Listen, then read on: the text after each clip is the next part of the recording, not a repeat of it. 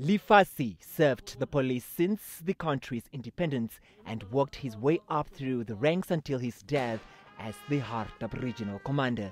The former Hardap commander also served as a station commander for Katima Mulilo and Korigas between 1990 to 2005 before his transfer to Ohangwena, Nampol's headquarters, as the head of the administration, where he served up to 10 years. He was later appointed as commissioner and regional commander of the Hardap region.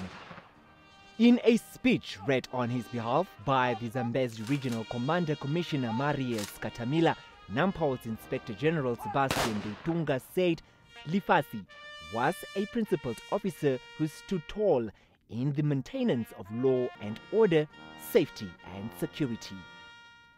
During his policing career, and in recognition of his hard work and leadership, he was awarded various medals ranging from 10-year service medal, campaign medal, 20-year service medal, commendation medal, cross of bravery, 30-year service medal, and the honorable discharge medal.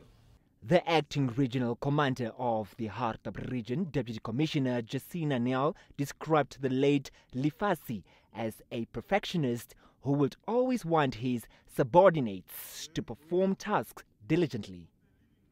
His presence in a room was a symbol of power and discipline, dedication and prompt administrative skills and knowledge was an endless well from where we all drank from. Lifasi is survived by his wife, mother, and 4 children.